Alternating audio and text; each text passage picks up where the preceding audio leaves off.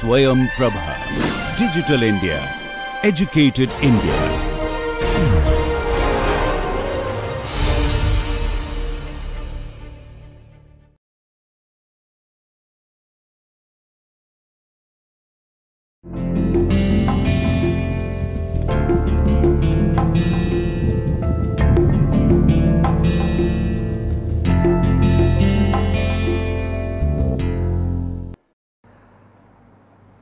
The main objective of this session is to discuss an economic analysis of financial structure.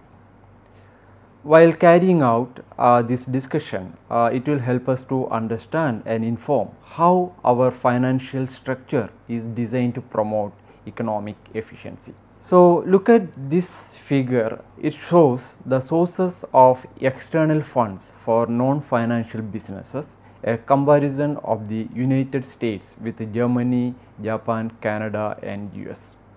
You can see it from in the figure that these are the major sources, four major sources of external funds for non-financial businesses, that the firms are given here. So, from this you can see that the four major sources of external funds, one is bank loans, other one is non-bank loans, and bonds and stock. This is the data from 1970 to 2000. So, you can see this is the percentage of total external fund for the firms. So, what are the main inference here? You can see that, for example, for the US, you can see that non-bank loans occupy a larger share, but for Germany, Japan, Canada, you can see that these are the bank loans. Bank loans occupy a larger share. Before we discuss further about this figure, let us also make some more observation. That means, for example, stocks. Stocks, you can see that actually the share is actually very less. For example, US, the share for external fund for the firm is only 11%. And for instance in Japan is going to be only 5%, and even as compared to bonds even occupy 32% for the US, but shares occupy only 11%. That means actually what we normally think, that most of us think that the major sources of external funds for firms are mainly stocks, is not true. Actually they rely on the other sources including bonds, bank loans and non-bank loans. And we also need to highlight one of the issue here, an important note here. We shouldn't make a direct comparison between bonds share and stock share, because when a share of stock is issued, it raises funds permanently, right? Whereas when a bond is issued, it raises funds only temporarily until they are paid back. So, in that way a direct interpretation of this figure may be misleading. So, anyway, let us move further to discuss this figure. What are the major inferences from these figures? So, let us look into major inferences, major insights from this figure. So, what you can see that an important observation here is that, in contrast to what we normally think that stocks are the major sources, but this figure clearly shows that stocks are not the most important sources of external financing for businesses. So, the question here is that why is the stock market less important than other sources of financing? This is an important question that we need to answer. What we will do in this session and subsequent sessions, first we will interpret this figure, try to make some inference from this, and then we will raise some question, and then we will try to answer in subsequent discussion in subsequent sessions. Okay. So, why is the stock market less important than other sources of economy, other sources of financing? We will answer it by discussing appropriate theoretical theories behind it, and also then we will relate it with the empirical aspects. Then going to fact number 2 from this figure, you can see that issuing marketable debt and equity securities is not the primary way in which businesses finance their operation. So, That means debt and equity securities is not the primary way in which businesses finance their operations. So, this is not the primary way. So, why don't businesses use marketable securities, bonds and stock, which we had the instrument we discussed in the previous session more elaborately. So, our question here is that why don't businesses use marketable securities? Why don't they borrow from the market and pay rate of interest? And that is in a way that, for example, issuing bonds is a kind of direct finance. That means they are selling directly in the market and raising without using any financial intermediaries. Why don't they do it? And similarly, why don't they issue more IPOs and raise funds? Instead, why do they use other options? So, the question here is, why don't businesses use marketable securities more extensively to finance their activities? And coming to fact number 3, you can see that indirect finance is many times more important than direct finance. So, that means indirect finance means raising finance through financial intermediaries instead of directly buying from the market through issuing bonds and stocks. So, then the question here is that why are financial intermediaries and indirect finances so important in finance market? So, one more thing you need to remember that when, for example, when the firms are buying through financial intermediaries, actually the borrowing cost increases, right? So, and even you know that when they are buying through banks or any other financial intermediaries, obviously they also need to pay the cost for the operating cost, transaction cost for the firms, the intermediaries, and plus their profits as well. So, that means it is costly for firms to buy through the indirect finance. Even though, why are financial intermediaries and indirect finance so important in financial markets, even though it's expensive? And however, in recent years, if you observe more about this market data, we can observe that in recent years, indirect finance has been declining in importance. Why is this happening? What is happening over time? Why the indirect finance has been declining in recent years? Then moving to fact number 4, financial intermediaries, particularly banks. You can see here banks source, actually you can see, for example, in Germany it is 76% and Japan is 78% of firms, their external financing is through bank loans. So, the question is, the fact here is that financial intermediaries, particularly firms, are the most important source of external funds used to finance businesses. Even within financial intermediaries, it's not only the banks actually occupy larger share, not bank loans, for example, loans from pension funds or loans from insurance companies, etc., non-banking financial intermediaries, etc. So, then the question is, what we are going to answer in the subsequent sessions is that what makes banks so important to the working of the financial system. Then, although banks remain important, we can also observe, if you go through the data corresponding about the sources of external funds, if you visit the data from Federal Reserve and IMF and other sources, you can also see that although banks remain important, their share of external funds for business has been declining in recent years. And what's driving their decline? Why is so? Then some more facts, we can see that the financial system is among the most heavily regulated sectors of the economy. This is not from the figure anyway. So, however, that also related to the financial structure throughout the world. The financial system is among the most heavily regulated sectors of the economy. Even if you read the financial dailies in India and the US and other Western countries and rest of the world, rest of the globe, you can see that the financial system, you can see that there are lots of regulations are being done. So, regulations are being done to control the financial system. Then the question here is that why are financial market so extensively regulated throughout the world? What drives, what makes the policy makers to that leading to the controlling or regulating the financial sector so extensively?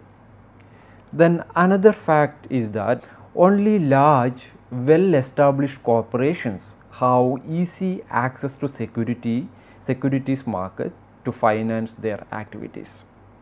That means if you observe, if well established firm, for example Coca-Cola, Microsoft, Google, if they want to raise funds, it is much easier for them to raise funds. You might have also observed that when well established companies issue IPOs, you can see that these have been, such companies IPOs have been oversubscribed. So why do only large well-known corporations find it easier to raise funds in securities markets? Then seventh fact that related to the financial structure throughout the world, collateral is a prevalent feature of debt contracts for both households and businesses. So again we raise the question here, why is collateral such an important feature of debt market? So before that, let's see what is collateral mean. Collateral is a property that is pledged to the lender to guarantee payment if the borrower is unable to make debt payments. Collateralized debt, also known as secured debt, in contrast it with the unsecured debt such as credit card debt, which is not collateralized, is the predominant form of household debt and is widely used in business borrowing as well. So the example of collateralized debt is the mortgage, the housing loan, vehicle loans, etc. So the question here is, why is collateral such an important feature of debt contract? The eighth one, the last one, debt contracts are extremely complicated legal documents that place substantial restrictive covenants on borrowers. And even if you get a loan from a bank or a lender, you cannot easily use it. There are lots of restrictive covenants that you need to follow when you use these funds. So the contracts are extremely complicated legal documents.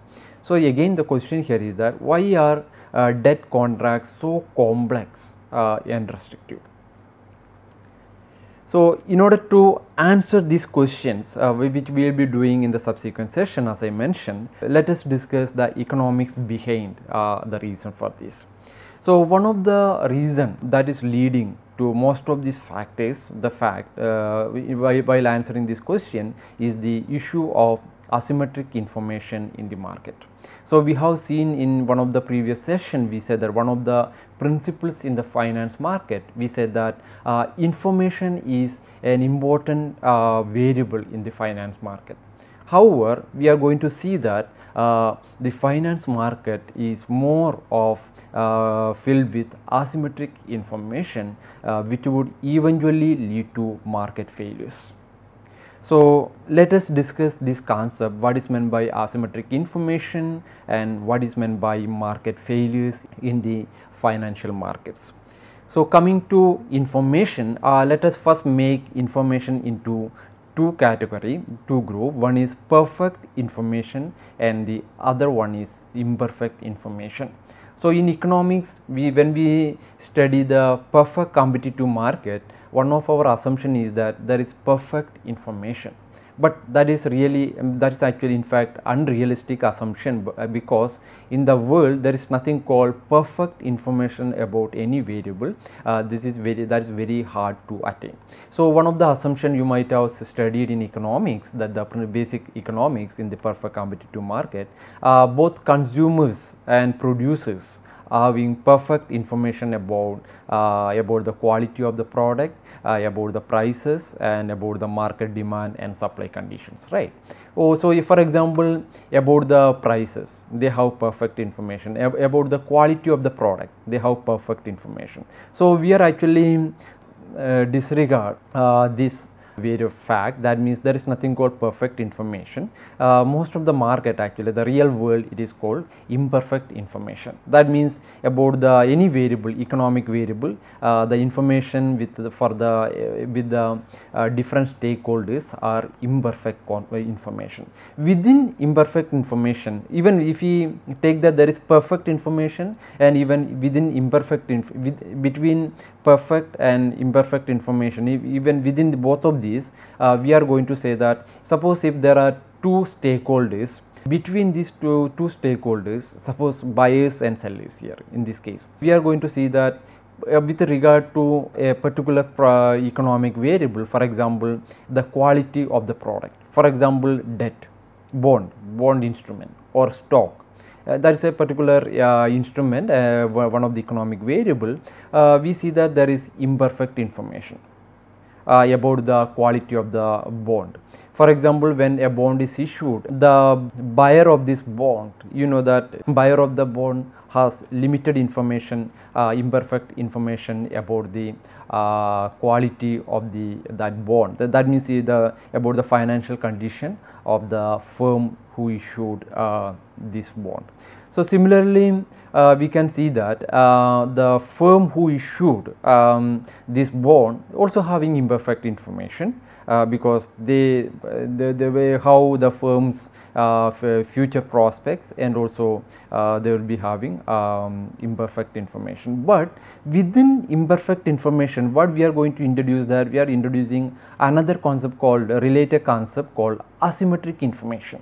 That means about, for example, even about the bond itself, the bond issued by the seller, the supplier of the bond, and demanded by the borrower, we are going to say that there is asymmetric information even if the information is imperfect. So asymmetric information means information asymmetry deals with the study of decisions in transaction where one party has more or better information than the other. That means parties on the opposite side of a transaction have different amounts of information. So for example, in this case, the bond which we just mentioned here, we can see that the issuer of the bond, that the supplier of bond is having more information about the quality of this bond, that about the financial condition of this firm and future prospects of the investment that they are going to make, as compared to the borrower or the demanders of this bond. So here what we say that even if there is imperfect information, but within imperfect information you can see that one party is having more information than the other one. So in this, the examples for this one, the asymmetric information here is that borrowers know their risk of default than lenders. So the default risk, the borrowers of fund, that the issuer of bond in the market, they know more about the default risk of this bond as compared to the demanders of bond, that is the lenders in the market. So similarly, that is one example. So another example is that patients know their risk. So suppose someone buying health insurance product, we know that the prospective insurer, those who is buying insurance products, know more about the probability or possibility of hospitalization or the health risk of the of him or her than an insurance companies. So the case here is that patients know relatively, we don't know absolutely, know their risk, relatively know more about their risk as compared to insurance companies. So similarly, doctors understand the proper treatments, so but the patients may not.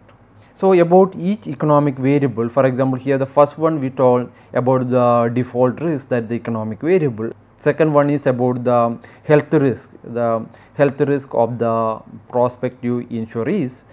Then the third one is about the treatment, quality of the treatment. So all about all this variable, what we have seen here is that there is actually we need to really highlight this fact.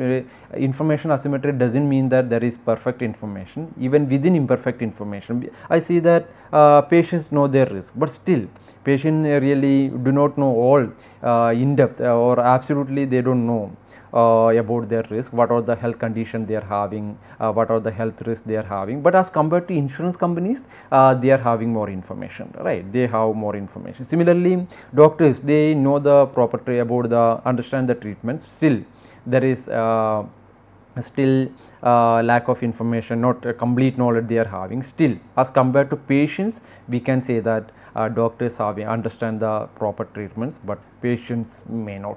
So this is called asymmetric information. So what we are going to see in this session and the subsequent discussion, that means finance market is more filled with asymmetric information issues, that actually creating lots of issues that actually affect the efficient working of financial markets. So because of this, what is going to happen, that because of asymmetric information, we are going to see that there is going to be market failure. Market won't work efficiently. The demand and supply side of the market and the determination of the prices and market clearing won't happen so easily and smoothly because of information asymmetry. One of the kind of information asymmetry is called adverse selection problem.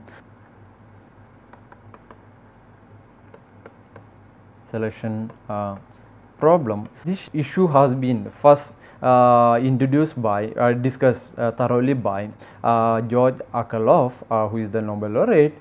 His famous work about market for lemons. So using the example of market for used cars, he discussed what is meant by how information asymmetry in the used car market leads to selection bias, and how eventually the used car markets finally collapse. That means market failure. So the market failure happens. So by using the market for used car, he took an assumption. Actually, this is a generalization of the fact. What he did that here in the market for used car.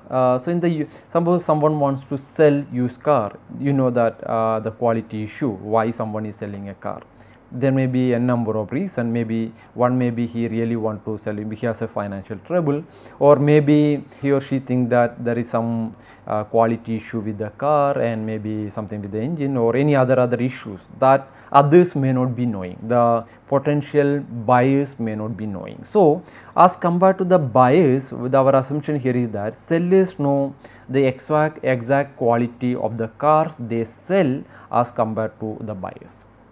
The potential buyers. So buyers can only identify the quality by purchasing the good, and after start using the car, then only they will come to know about the quality of the car, whether it is really good car or bad car.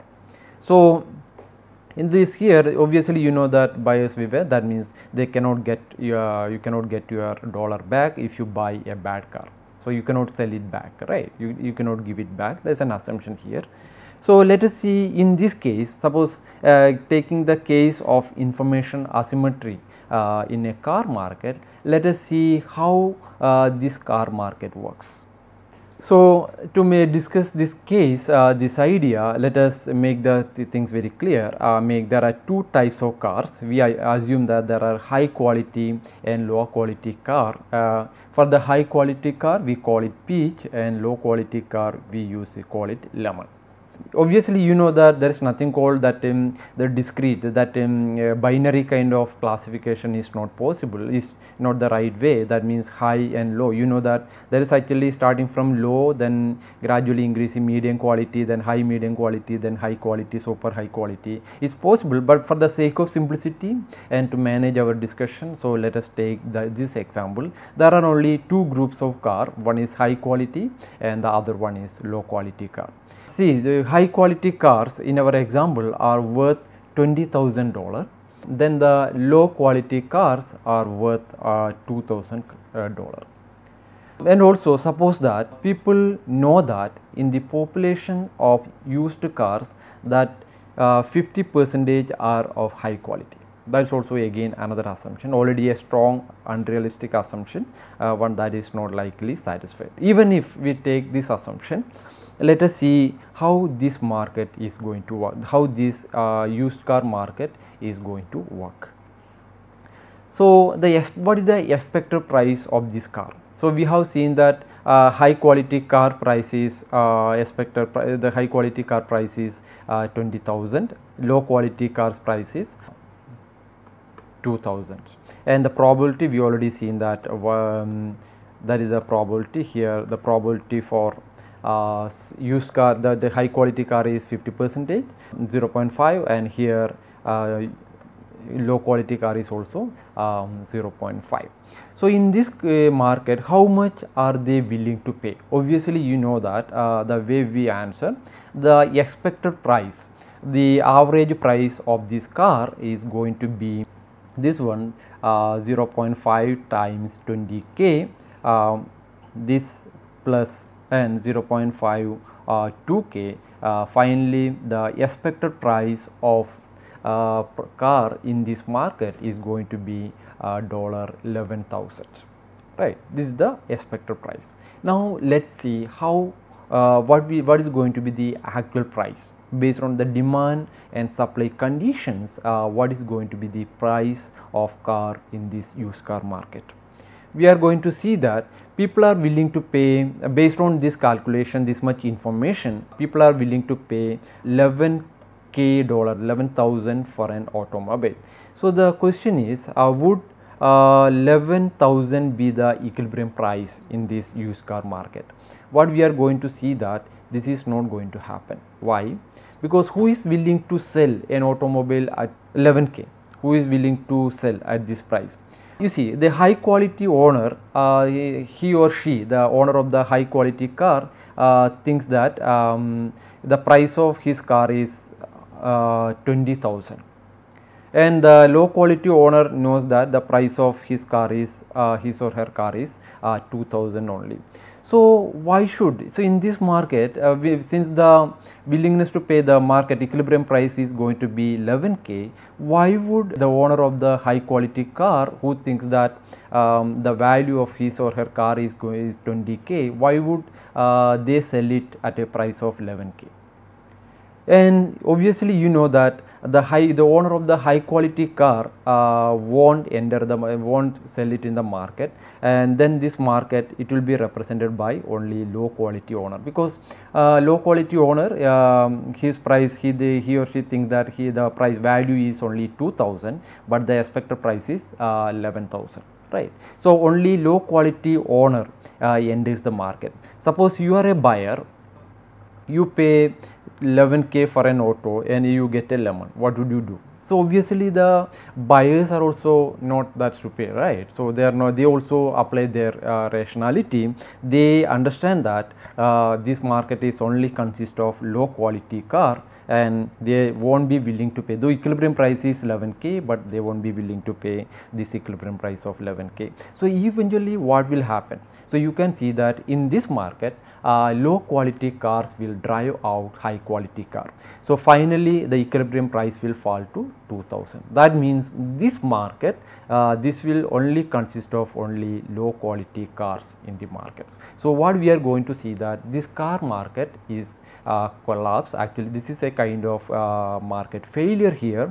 This market is only consist of low quality car. They are kind of a selection bias, and we are going to call this problem as adverse selection. That means only low quality car. This market is only with a low quality car. Ideally, it should be both car.